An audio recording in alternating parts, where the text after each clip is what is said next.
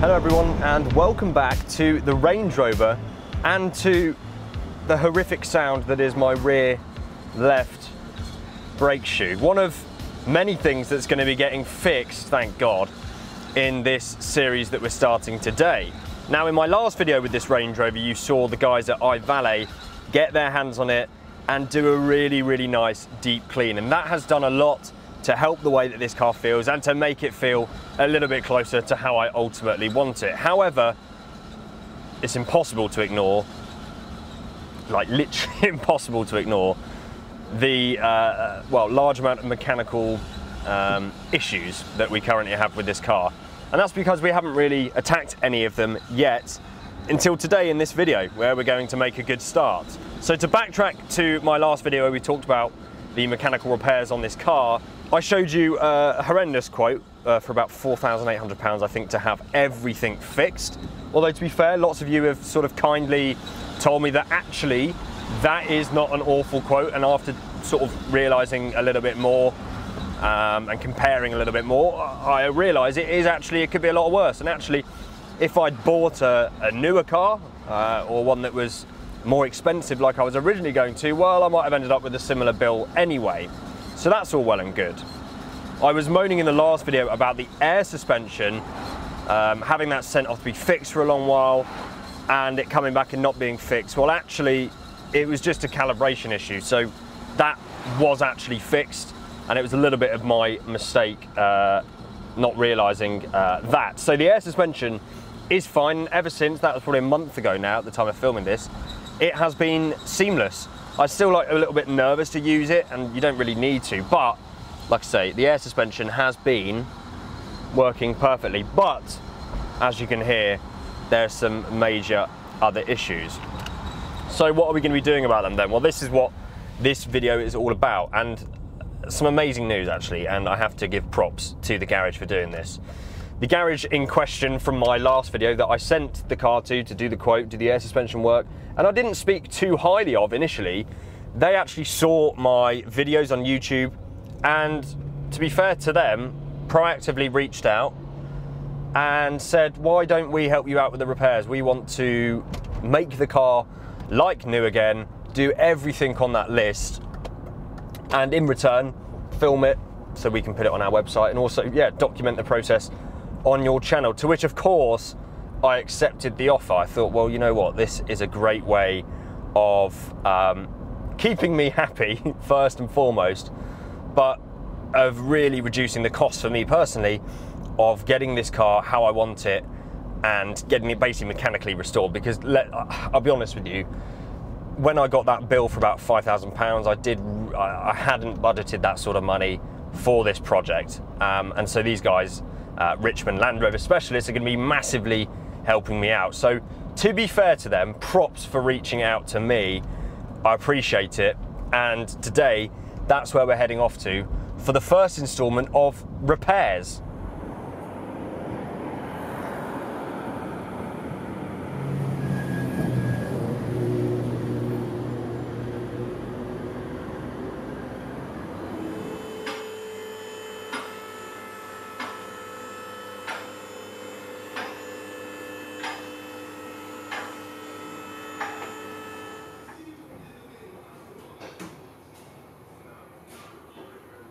Look at this under here, guys. You can see just oil everywhere. A little bit of rust there. But yeah, obviously pretty major oil leak going on. Some of that might also be coolant fluid from the leaking radiator, which will be getting repaired at a later date. So these are the parts that we're looking at today. We've got the engine oil pan here.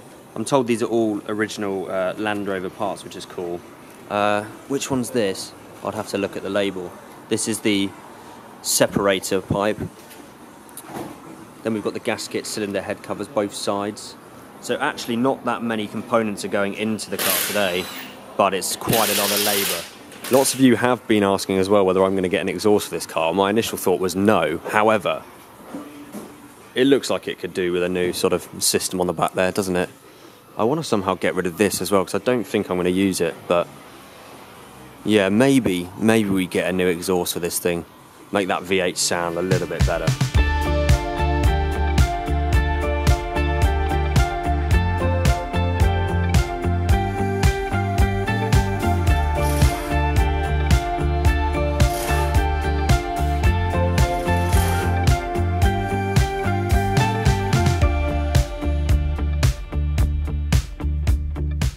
I'm going to do a few voiceovers throughout this video to help explain what's going on. Filming in a loud workshop isn't always the best environment for audio quality, so I do hope this is okay.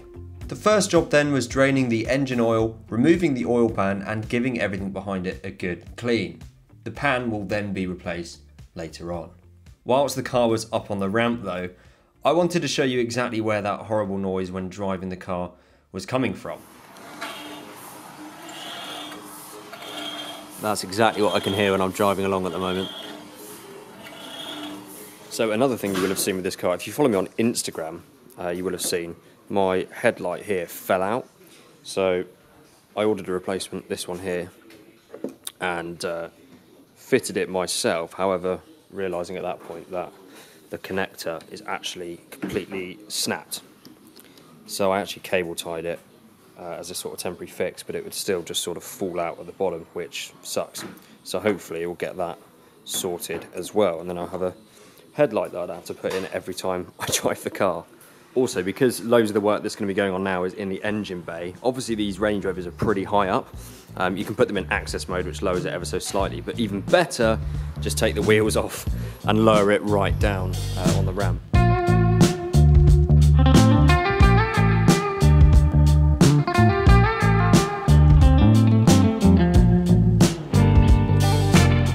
So once the pan was cleaned, the work on replacing the rocker cover gaskets could begin.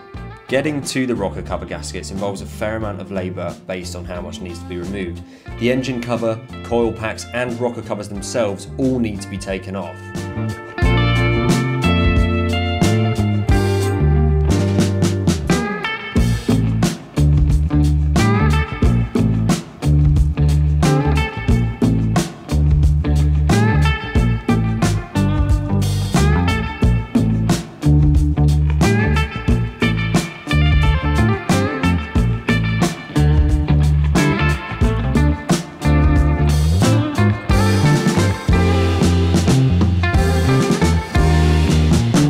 If you saw my last video on this car, you will have seen that the iValet guys, right at the end, they convinced me that drilling a hole in these lights would be a great way of solving the water issue with these rear lights that sort of just collect up to about this level here. And actually, I don't know how much to this point they were taking the mick out of me or not, but it seems to have worked. And there is no water in them, and they're not condensated over, and they look good actually.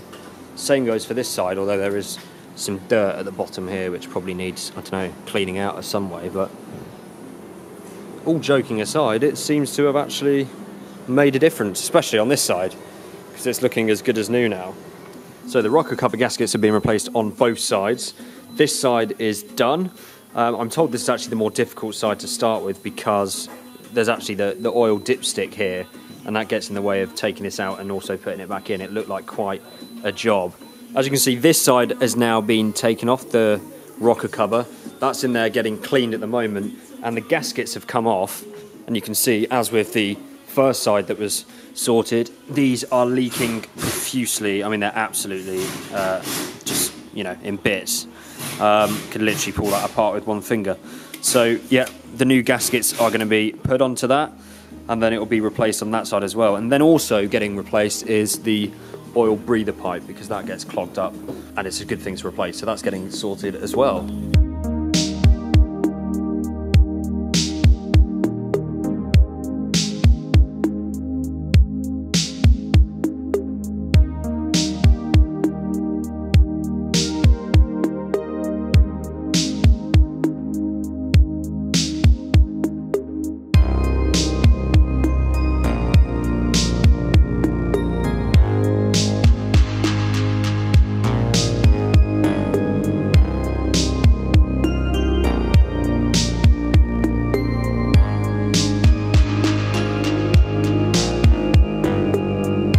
At this point, I'd like to say a massive thank you to Richmond Land Rover Specialists for firstly agreeing to do this work on my L322, but also for letting me film it because it makes interesting content for you guys.